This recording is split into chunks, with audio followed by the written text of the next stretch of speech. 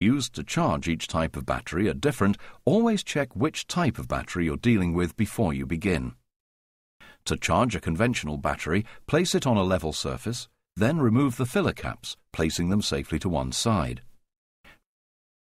Remove the sealing cap from the vent and throw it away. Never replace this after the battery has been filled with electrolyte, as it may cause the battery to rupture. Fill each cell with electrolyte to the fill level indicated on the battery case. Always wear protective eyewear and gloves when working with electrolyte. The electrolyte should have a specific gravity of 1.265 and be between 60 and 86 degrees Fahrenheit. Leave the battery for a minimum of 30 minutes, gently tapping occasionally to remove any bubbles trapped between the plates. If, after 30 minutes, the electrolyte level has fallen, top up to the upper fill level. Replace the filler caps loosely and begin to charge the battery at 1/10 its rated capacity for 3 to 5 hours. Charging at a higher rate could damage the battery. Do not connect or disconnect the charger to the battery while the charger is switched on, as this may cause sparks that could ignite the hydrogen gas emitted from the cells during charging.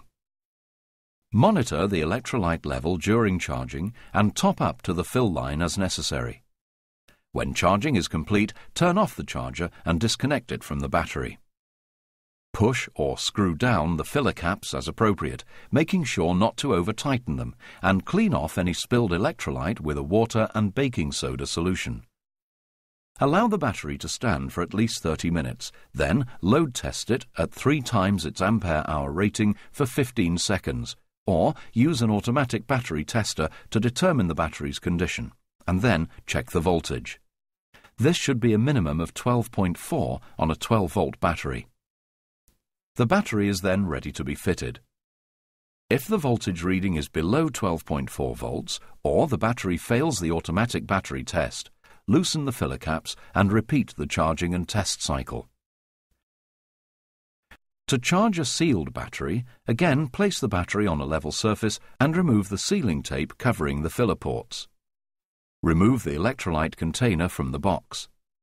Only use the container that comes with the battery, as it contains the proper type and exact amount of electrolyte for this specific battery.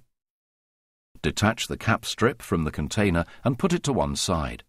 This will be used to seal the battery when charging is complete. The electrolyte container is made up of individual cells, each sealed at the top. Place it upside down into the filler ports of the battery. Ensure it's level and push it down to break the seals on the cells. Air bubbles should be rising in each of the cells, indicating that the electrolyte is flowing into the battery. If there are no bubbles, tap the container a few times, being careful not to tilt or squeeze it, as this may cause the cells to fill unevenly. Keep the container in place for a minimum of 20 minutes. Once empty, carefully remove the container and let the battery sit for 1 hour. After an hour, loosely place the cap strip over the filling holes and charge the battery according to the instructions included with the battery. Once completed, push the cap strip down using firm pressure from both hands until it's fully flush with the top of the battery.